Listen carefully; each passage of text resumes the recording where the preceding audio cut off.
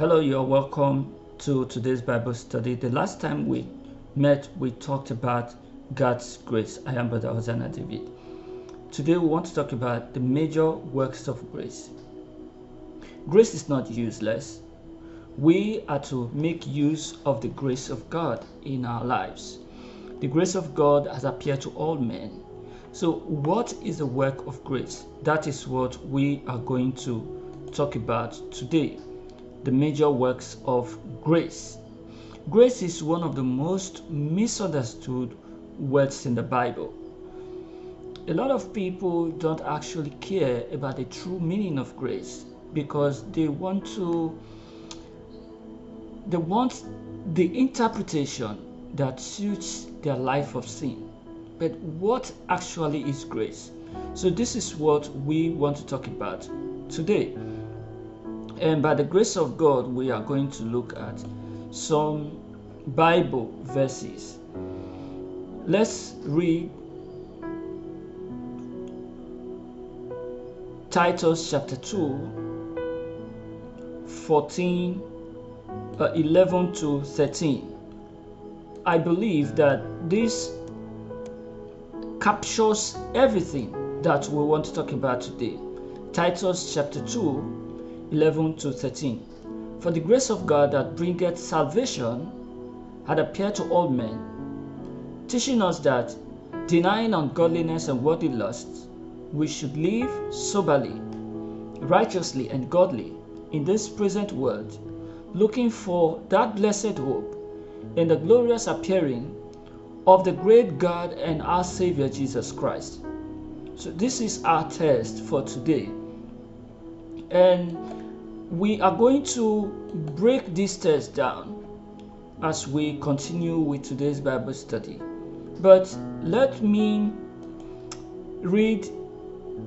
show you these two things. I want you to have true understanding of grace and salvation. So let us look at these two things we must understand about grace and salvation.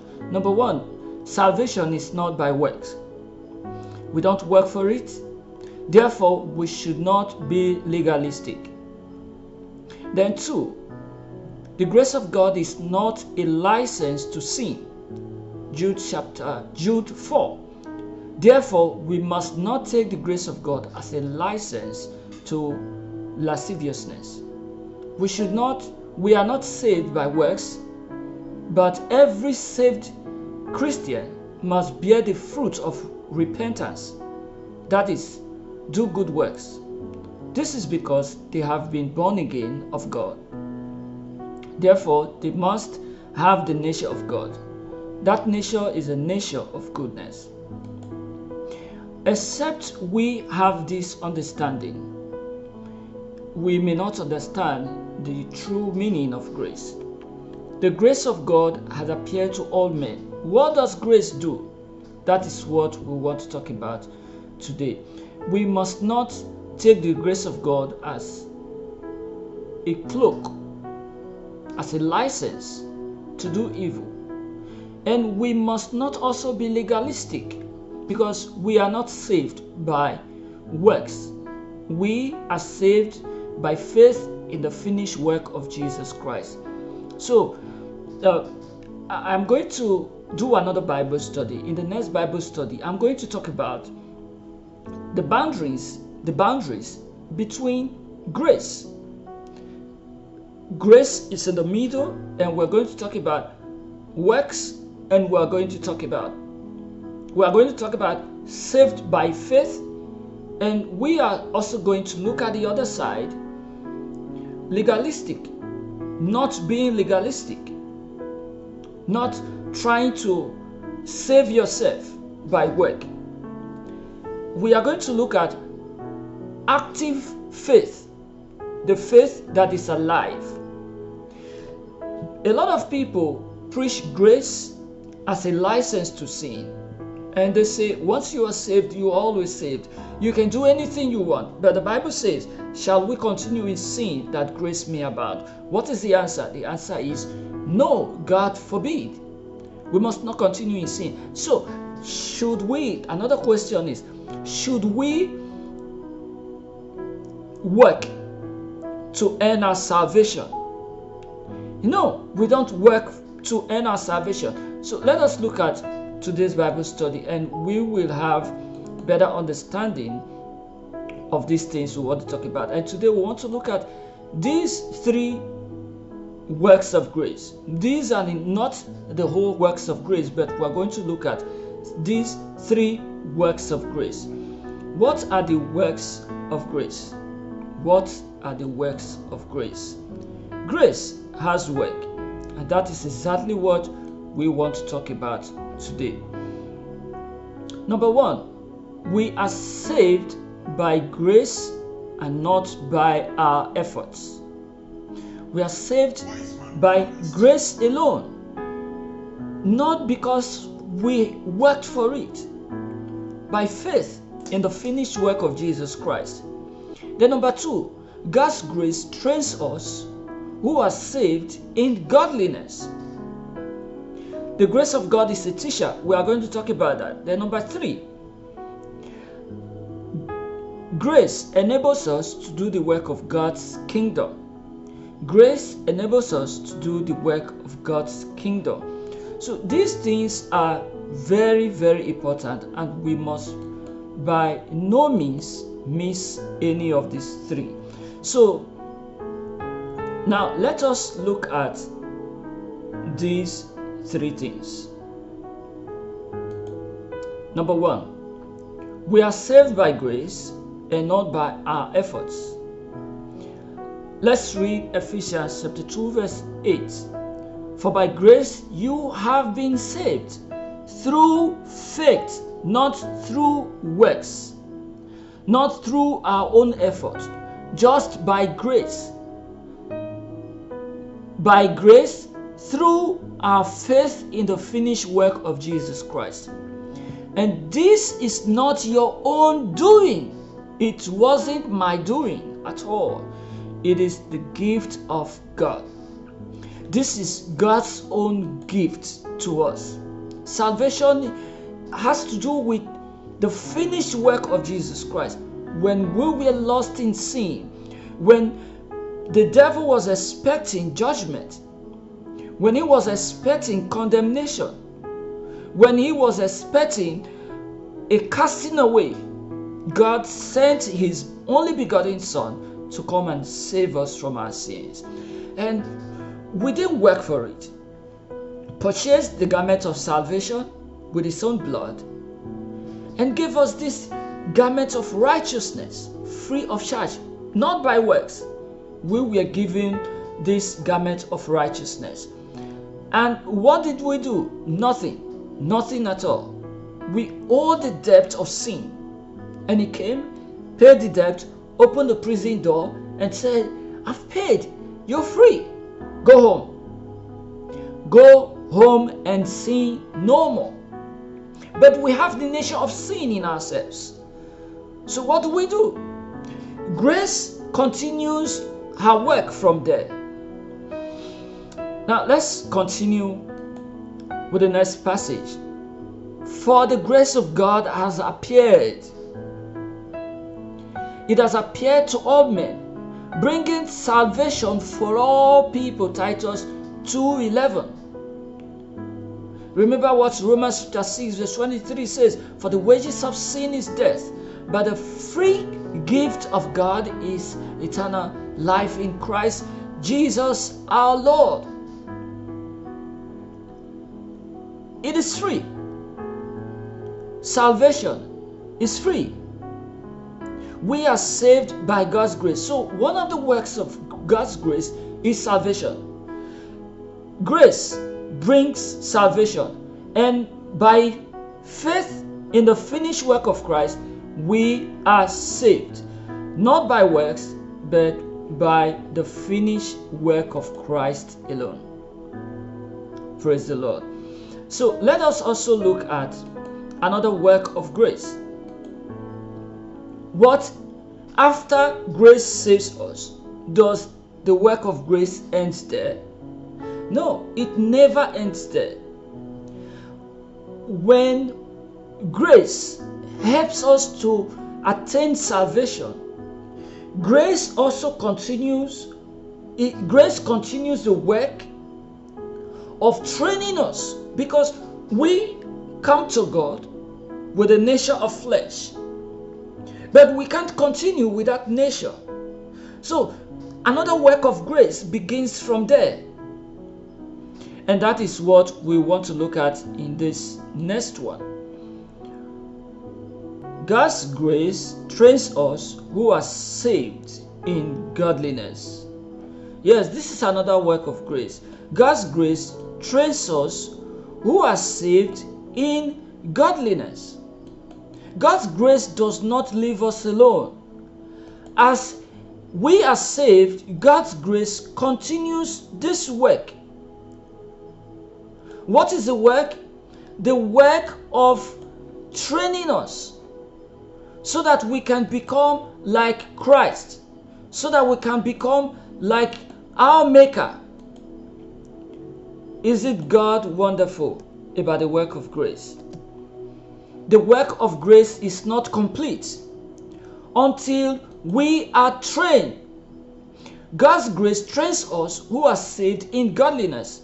Look at the Titus 2:12, teaching us that, this is grace, teaching us that denying ungodliness and worldly lust, we should live soberly, righteously, and godly in this present world. So grace also trains us. If grace gives us salvation, if we get salvation by grace through our faith in the finished work of Christ, and grace leaves us, then there will be a chaos, because we have the Adamic nature. Grace helps us to be born again. It is not the moment you get baptized that your bad characters go away. It's not the day you give your life to Christ that your pride goes away. I know that day you have a change of mind. You surrender the totality of your life to Jesus Christ. But the nature of sin does not go away immediately. There are some things you need to work on, and that is what we call working out your salvation with fear and trembling. You need to work on yourself. The devil will still come around.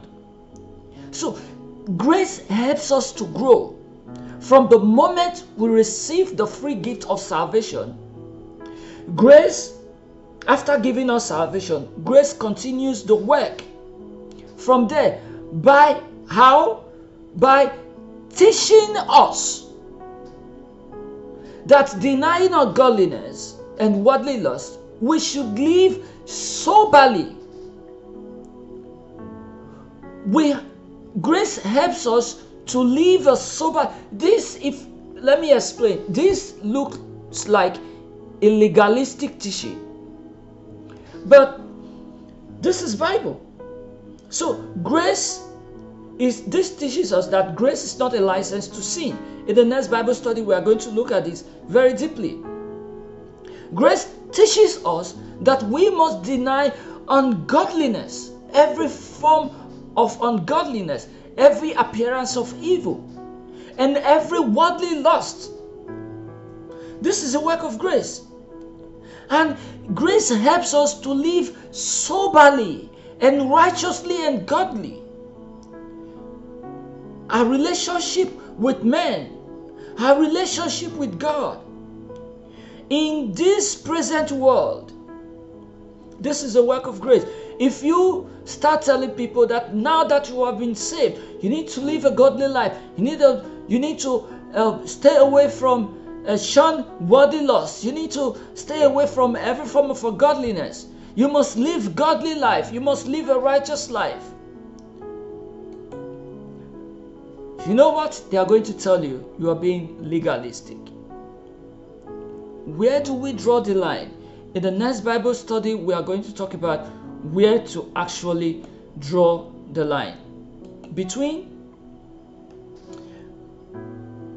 living under grace and not under the law, and not taking grace as a license to continue in sin. This is very, very important. Let's look at the number 3.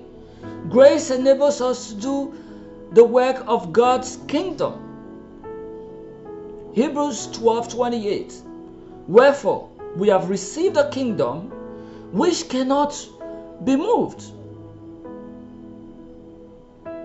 Wherefore, we receiving a kingdom which cannot be moved, let us have grace, whereby we may serve God acceptably, with reverence and godly fear.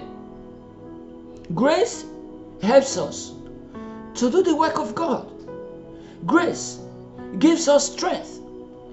In the last Bible study, I said grace is a supernatural strength that enables you, is a divine strength that enables you to do the things which you wouldn't have been able to do ordinarily. Grace helps you to overcome sin. Grace helps you to accomplish the assignment that God has given to you as a Christian. Let's look at the next passage. But unto every one of us is given grace according to the measure of the gift of Christ. Ephesians 4:7.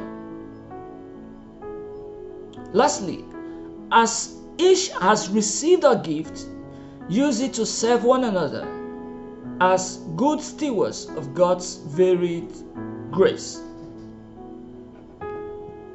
Grace enables us to do the work of God's kingdom, not by power, for by strength no man prevails. Paul said, I am what I am by God's grace, not by personal strength. I can do all things through Christ that gives me the strength. If God doesn't supply the grace that enables you to do the things you have been assigned to do, you will not be able to do them. Remember when Peter was boasting, Jesus, no, nobody can kill you. Nobody. I will go to prison for your sake. Jesus told him that Satan has sifted you like wheat, but I have prayed for you. He was boasting that my strength is enough. He forgot that by strength no man prevails. Except God supplies a grace, we will do nothing. A lot of times when we pass through horrible times, God supplies the strength that we need. God doesn't bring helicopters to take us through the waters.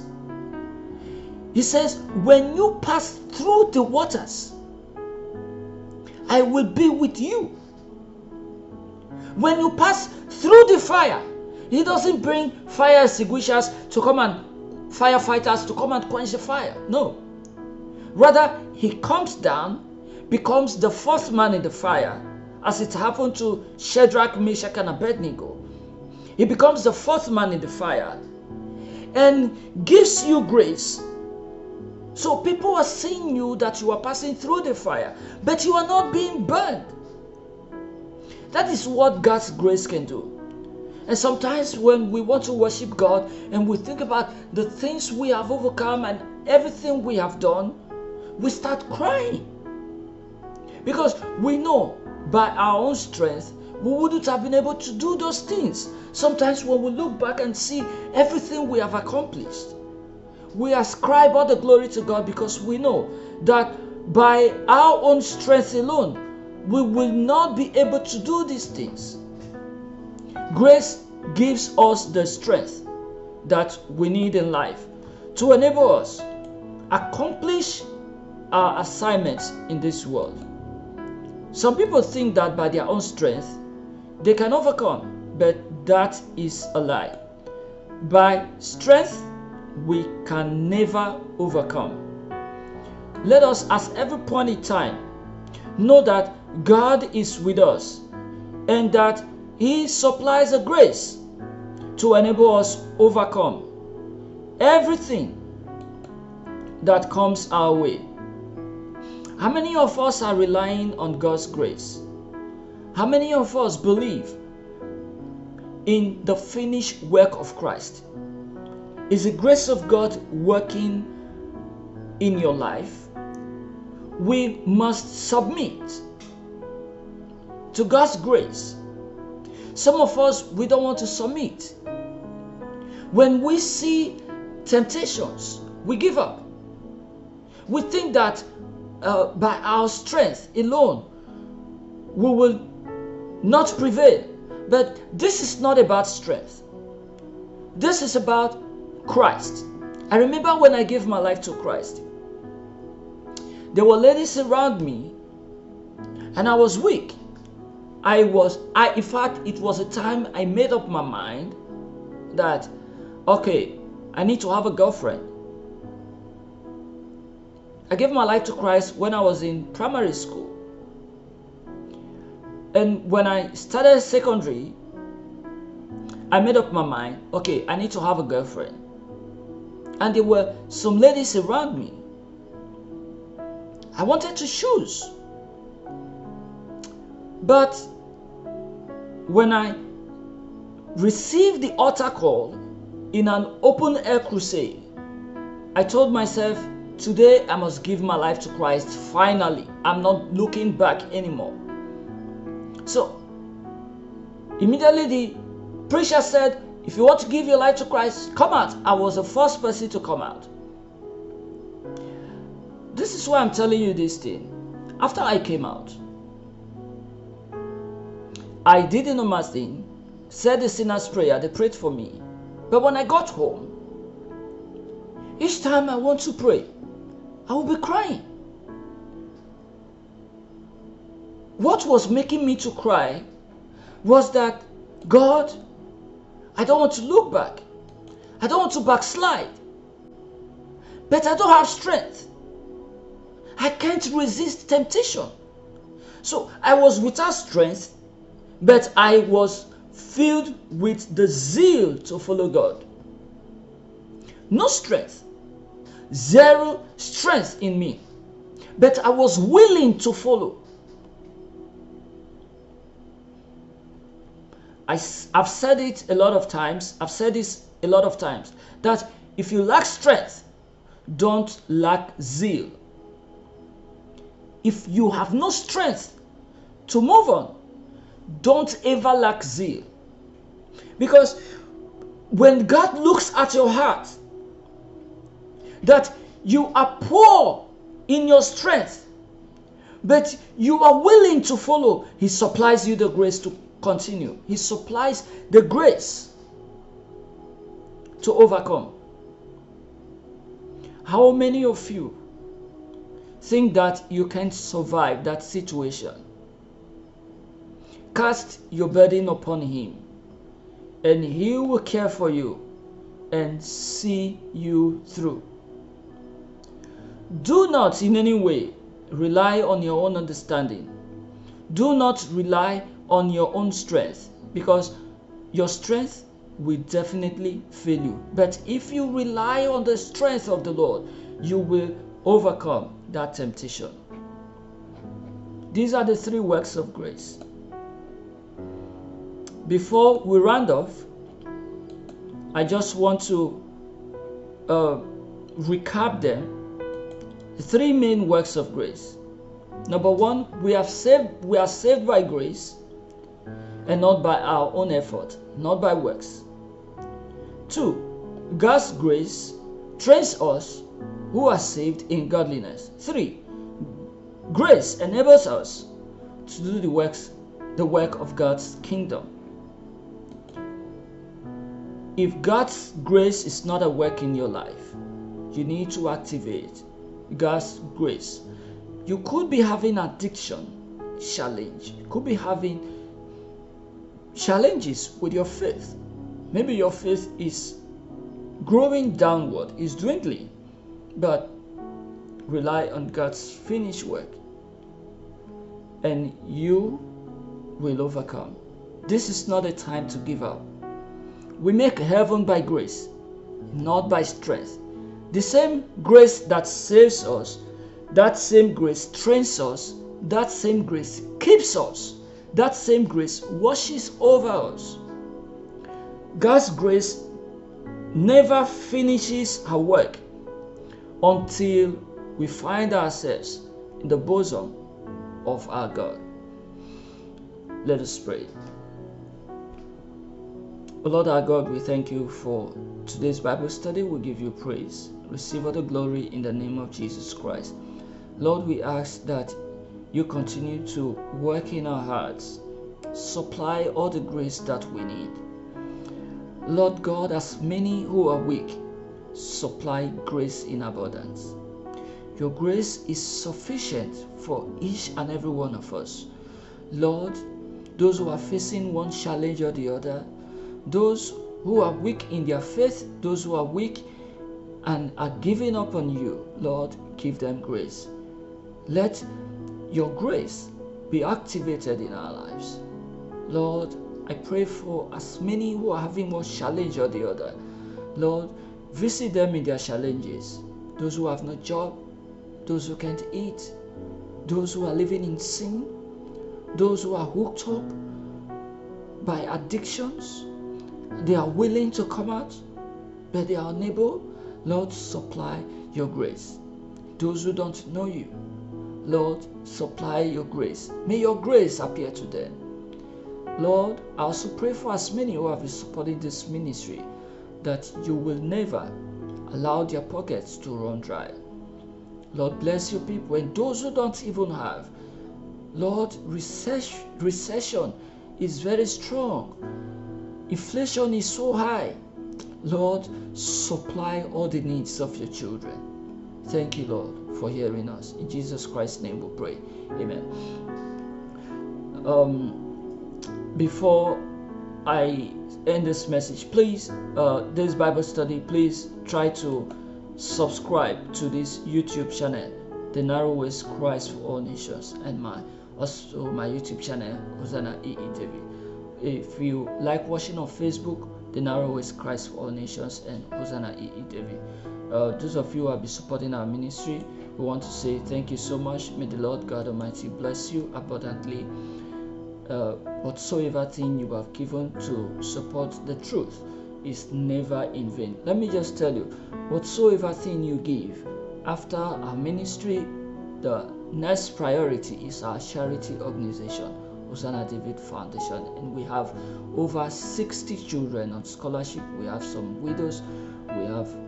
We are doing youth empowerment. We want to start computer training and other programs, video editing, videography, and for free. Graphic design, digital marketing, web design. We want to start it for free. By God's grace, next month, December, so that we can also lift people from poverty. So your giving is never in vain. And I pray that the Lord God Almighty will bless you richly. Don't forget to share our videos, and don't forget to recommend this ministry to others, The Narrow Ways Christ for All Nations. Thank you and God bless you. See you next time. Bye-bye.